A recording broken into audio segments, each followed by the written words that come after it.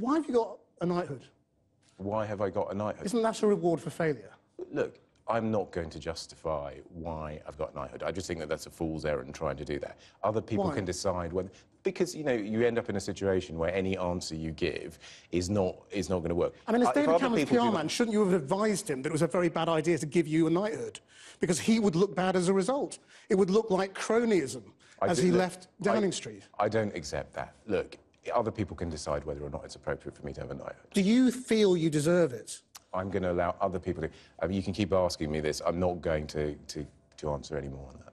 Why, I don't see why you don't want to address how you feel about... And this is a big honour.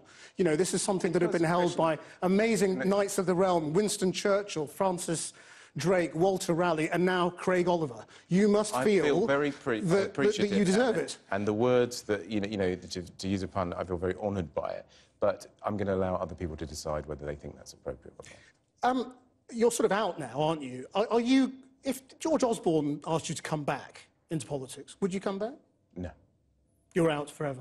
I have no plans to go into politics anymore. I've had a very good 6 years, very happy doing it. I thought David Cameron was a great Prime Minister. I think history will see him as that. And I was very proud to work for him, but I think my time is done now. Craig Oliver, thank you very much for coming in. Sir Craig, sorry, I beg your pardon.